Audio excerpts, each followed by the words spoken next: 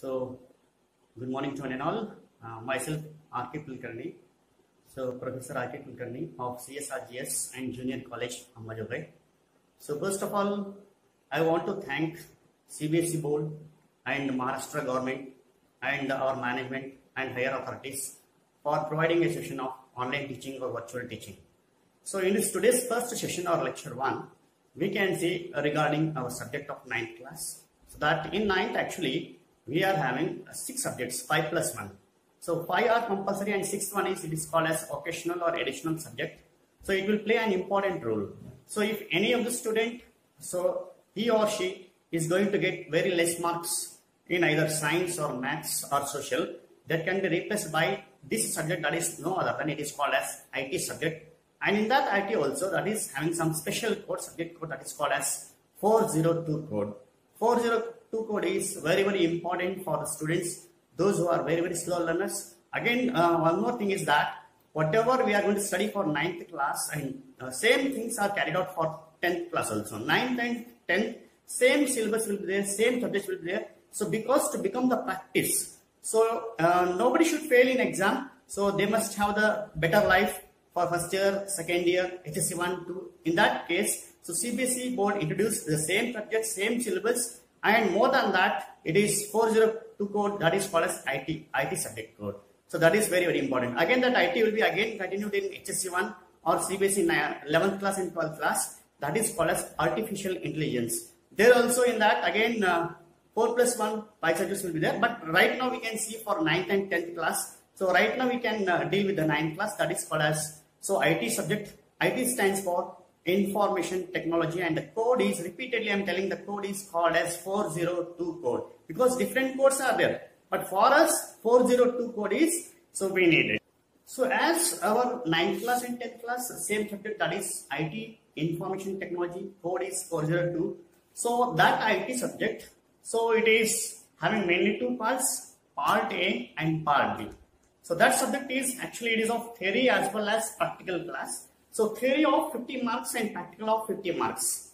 So practical again, it includes the record writing and viva, practical exam. So we are going to have some programs, so like that. And regarding theory, part A, part theory, in that theory also again it will be having part A and B. Part A is called as, it is employability skills or communication skills, it is related to English grammar.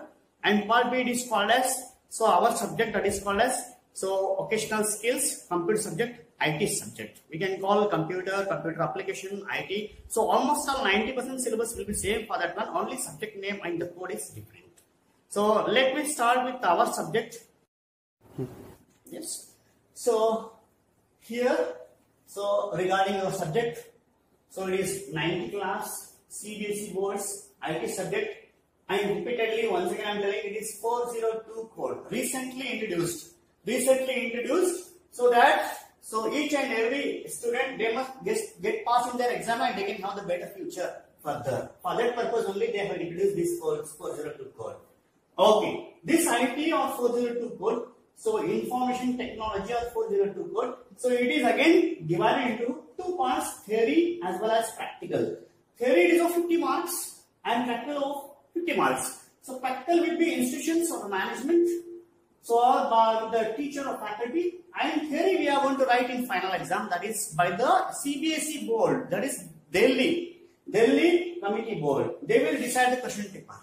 Okay. So again this theory, it is again classified into part A and part B. As I am telling, part A is called as employability skills, that is called as, it is called as communication skills, you can call, it is called as grammar also. Later on we can see one by one, lecture 1, 2, 3, so on. But regarding the occasional skills, so occasional skills, that is nothing but our computer subject or IT subject. So many lessons or chapters are there in detail one by one. So for each 1.5 month, one lesson we can cover. Up to January or February we can complete the syllabus. Again in 10th class we can go for the same syllabus, we can become perfect, we can get good marks. So as I observed in 9th and 10th, especially in 10th boards, in some of the institutions or maximum institutions, so the passing percentage of the subject for the IT is more. It is more than 95 to 99. In some schools or institutions, it is 100 also. So that's why it is very important here. Then chapter 1, it is called as Fundamentals of Computers. So first chapter it is called as Fundamentals of Computers. So in this, we can deal with, so today I am going to explain regarding part 1, it is the definitions, part 2 it is the types of computers, and part 3 is called as the characteristics of computers. One by one you can learn, so step by step. So as I am doing fundamentals of computers, starting with, when I am doing fundamentals means almost pillar things, basic things. So pillar must be better one so that we can have better building or better knowledge like that. So fundamentals of computer, in that as I am telling computer, we can deal with the computer definitions, then we can deal with the types of the computers, and we can deal with the characteristics of computers. Okay, first, as I am telling definitions, so as per me, I have divided this computer definition into 3 different levels based on students' knowledge or students' level. That is called as definition 1. It is for very tiny children or small children. So that maybe you can consider up to 5th class you can consider definition 1. And definition 2 you can consider from 6th to 10th class. And definition 3 you can consider from, so that is 11th, 12th and college level also. So one by one I can define it. So definition 1, it is, as I am telling computer is defined as, it is an electronic device which is nothing but the combination of TV and typewriter. So as we can see in our lab, so computer, so we can see one monitor, it is like a TV screen, and we can see the keyboard, it is like a typewriter. That's why I can define in a simple manner for pre-primary to 5th class, computer is the combination of, or it is the electronic device is the combination of TV plus typewriter. TV plus typewriter is equal to computer. That is for very small children at the maximum up to 5th class if they can't remember higher level. Okay. So then we can deal with the second one, definition 2. Definition 2 regarding our computer subject or computer. So definition 2 we can explain like this. So that is for 6th to 10th class. So computer is defined as an electronic device which takes input from the input devices such as keyboard, mouse, scanner, joystick, etc. And according to the given instructions by the user, it will process into the CPU, central processing unit. It is also known as heart and mind of the computer. And after processing, we will get the results that will be displayed through the output devices, that is called as monitor, printer, graphics plotter. So it takes input, then it will process into the CPU, then it gives the result through the output device, maybe monitor, printer, graphics plotter. That is the second type of definition, second level of definition for 6th to 10th class students. Then coming to the next one, definition 3, it is called as, so computer is an electronic device. Each time I am telling computer is an electronic device because now we are in electronic type of generations. Because when we open the device, it may be a radio, it may be TV, it may be tape recorder, it may be computer. Whatever we open, inside that one we will be having one green circuit or digital circuit or electronic circuit or motherboard, main board. That's why it is called as electronic device.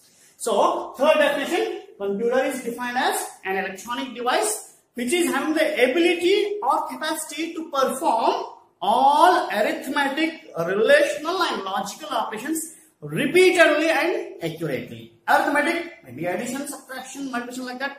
Relational, maybe comparing two quantities. So 10 is greater than 5, yes or no, the result will be either true or false, yes or no like that. And even logical operations, logical and or not. In detail we can study later on. But the definition of third one, it is, once again I am repeating. So computer, it is an electronic device which is having the ability or capacity to perform all arithmetic, relational and logical operations repeatedly and accurately. I am telling repeatedly, again and again. If you ask same question, it will give you the correct result only. Repeatedly it will work for continuous 24 hours like that. So and accurately I am telling, accuracy also it will give. It never ever gets bored. So that is the third definition. So it is the combination of type TV and typewriter. It takes input and processes into the CPU and gives the output. Here it is having the ability or the capacity to perform all arithmetic, relational and logical operations repeatedly and accurately. That is the third definition. But as I am telling for 9th class and 10th class, as per the CBSE, as per our subject, as per the definition, especially we have to concentrate on this. You can define anyone, you can use your own words also in paper, but so second definition or definition 2, as I explained it, computer is an electronic device, it takes input and as per the given instructions it will process in the CPU. and use the output through output device. That is specially for 9th and 10th children. Okay, then later on again in 11th, 12th college level you can study. But right now you are having the knowledge, it is better only because nowadays technology is improved, that's why. Okay, then coming the first part is over. Then second part we can deal with the types of the computers. So how many types are there? So but before type, just I want to tell you, so computer having the computer spellings. If I spell computer, C-O-M-P-U-T-E-R, computer full form. If anybody asks you computer full form or who invented, at least we must have the basic knowledge. Again in detail later on in another classes, another lectures, we can see that one. So computer full form, it is called as commonly operated machine, particularly or personally used for trade, educational research. So this is called as computer. And who invented computer means normally computer, it was invented by Charles Babbage, an American scientist. So he invented that one in 1833 by combining differential engine and analytical engine. 1823 differential, 1828 analytical, and 1833 he designed a modern computer, that is nowadays what we are using. That was called as modern computer because at that time they used the punch cards. That's why modern computer. Okay. Then types of computers. So actually mainly there are three different types are there. Mainly I am telling three different types are there. One is called as digital computer, one is called as analog computer, and third one is called as hybrid computer. We can define step by step. Digital. I'm telling digital. Digit stands for binary digit, either 0 or 1. So we can define like this. Digital computer is defined as the first type of computer, so which operates by counting. That means it can use zeros and ones. Zeros and ones. When I am telling zeros and ones, computer can understand only ones and zeros. When I am telling zero, zero is called as off. So there is no current through the motherboard. That is light emitting diode is off. When I am telling 1, so current is flowing through the motherboard. That is LED is on. Current supply is there. Like this it will recognize. Computer, as it is the machine, it can recognize ones and zeros. That is called as binary language. That is called as first generation language. That is called as machine level language. So that's why this digital computer is the type of the computer which operates or which works by counting 1 0 1 0 1 0 1 0 like that. Whatever we are writing A, B, C, D or 1, 2, 3 some numbers, as per us high level language, each instruction or each character will be converted into ones and zeros. That is called as digital computer. So almost all maximum people or millions of users, they use among three, maximum people they use digital computer, and in our lab also we can see these are the digital computers only. The next question is, so analog computer, next type is analog computer. Analog computer is defined as the second type of computer which operates by measuring rather than counting. I am telling measuring. It will measure. What it will measure? It will measure the voltage and current signals. Voltage and current signals. Quantity it will measure. Voltage signals in terms of volts and the current signals in terms of amperes. So that is called as second type of computer. So second type of computers we are not only using in schools or colleges. That is used by specialized companies or industries or governments. So then coming to the third one, it is called as hybrid computer. Hybrid computer is the third type of computer. So it is the combination of digital plus analog, or it is a mixture of both, which is having the characteristics of both digital computer, that is which operates by counting also, and is going to measure the voltage and current signals also. That is digital computer plus analog computer is equal to hybrid computer. Mathematically we can tell hybrid computer is equal to, so digital computer plus analog computer. Digital computer works by operating. Analog computer works by measuring. So then hybrid, both like that. Okay, this is the second part. Again, in this digital computer, we can again classify this digital into 5 different types. So one is called as microcomputer, second one is called as mini computer, third one is called as mainframe, fourth one is called as superframe or supercomputer. We can tell either superframe or super, but nowadays we are calling it as supercomputer. Previously we used to call that one as superframe computer. So then it is laptop, extended version of mini is laptop. Okay, one by one I can define. Microcomputer, it is the type of digital computer. Digital computer is a type of computer. Computer is an electronic device, so which takes input and as per the given instructions will process and then give the output. Okay, micro meaning is only microorganism as per the biology, and even microscope like that only. Micro means what? Smallest as per the English grammar. So superlative degree is there like that. So small, smaller, smallest, like that, smallest digital computer. So used to perform the calculations or used to process the data like that. At least you can remember micro is the smallest digital computer used to store the data. Second one, meaning it is the medium size. Based on the sizes I am classifying. Smallest meaning is medium size digital computer used to store the data. And mainframe, it is a large size. I am telling large size digital computer used to store the data. When the size is large and the capacity is also much more large only. Here it is medium, capacity is medium. Here size is small, so that's again it can store the amount very smallest compared to others. But then also, so we can see in terms of GB, TB like that, no problem. But mainframe, it is a large size digital computer used to store large amount of data. Then superframe computer or supercomputer, it is the fourth type of digital computer. So superframe computer we can define like this. Superframe computer is the type of the computer, so which is the largest. I am telling largest.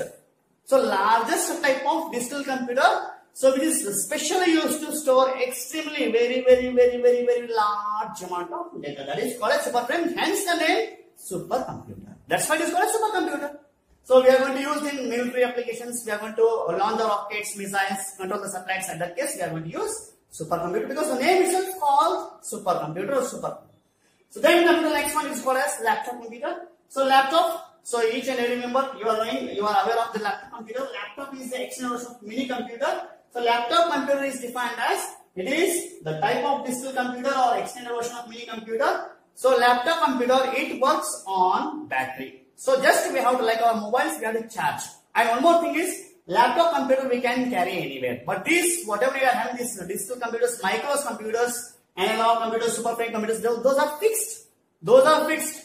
So we cannot carry each and every day. We cannot carry to the bus stands. We cannot carry to the airports. But laptop we can carry. But only thing is that we have to charge them. So on CMOS battery complementary metal oxide semiconductor, it is going to work. By charging we can utilize. One charging is over, again we have to charge. That's all. Okay. So this is the second section. But again when I am doing computer types, digital, analog, hybrid in digital, find us again in micro.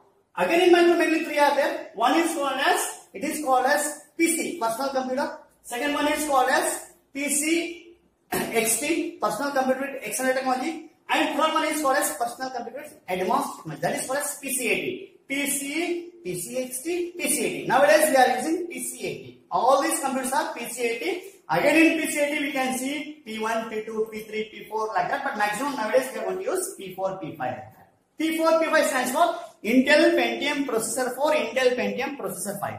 I am telling you Intel. So Pentium processor is our CPU or the heart and mind of the computer, and Intel is the company, okay, where that was manufactured, control unit or microprocessor. Okay. So we are using computer, we are using digital computer, we are using microcomputer. In that we are using PC80, personal computer with advanced technology. In that P3, P4 new versions or new editions with new or good featured configurations we are going to use. Okay, this is the second part. First part definitely is clear. Second part is types of computers. And third part we can come to characteristics of computers. So what are the characteristics of computers or properties of computers? So why we are using computers? Nowadays we are using computer, mobiles. So without mobiles, without computer, so without internet we cannot live also. Okay. So if we fast forward 2 days, we can have the water at least. But each and every day, at least we need the computers and mobiles. But only thing is that how we use. So only for good purpose we have to use the computers and mobiles, especially in school level and college level. Okay, characteristics of computers. Why we are going to use the computers? Because it is having a lot of good features, good characteristics are there. What are the characteristics? We can see one by one. That is called as, first one is called as fast processing machine. Our computer is not, it is called as machine. It is man-made machine, it is the machine. It is fixed. So, characteristics of computers in that, it is, first one is called as fast processing machine. So, it will process very spontaneously. So, that is based on the speed. In terms of gigahertz, megahertz, like that we are going to count. So, in terms of gigahertz only, very fast. So, if I give some problem to some student, That depends on the brain or the IQ of the student. That person may solve within 5 minutes, 10 minutes, 1 day or 1 week, or some students they cannot solve also. But at that case, our computer within fraction of seconds it will process everything. That's why it is the first characteristics or feature of computer, that is called as fast processing machine. Our computer is fast processing machine. Quickly it will give the result. Second one, so storage capacity. Our computer is having so huge storage capacity. Normally we used to measure in terms of bits and bytes. So that is, it may be bits, bytes, KB, MB, GB, TB like that. So again in detail we can see in storage capacity further classes, further lectures. But storage capacity is having, why we are going to use a computer? Because it can remember everything. We cannot remember, it will remember. It will remember everything. That to huge storage capacity. That's why we use. Okay. Third one, accuracy. So accuracy means what? Accurate result or correct result or point to point result. So if I ask, so what is the value of pi? Somebody will tell, so pi is equal to 22 by 7. Somebody will tell, so 22 by 7 is equal to, again it is 3.14. Somebody will tell 3.142. Somebody will tell again. But our computer with accuracy will give the result, that is called as pi value is equal to 22 by 7 is equal to 3.1412136. So as per maths it is 3.142, but as per computer it is called as so 3.1412136 because it is called as accuracy, exact result, point to point result. That is the third character. So fourth character, reliability. Reliability or flexibility you can call. So our computer, so it never ever gets tired. As we work for 8 hours, we may get tired based on the energy. So based on the age, we can work. Youngsters, they can work much more.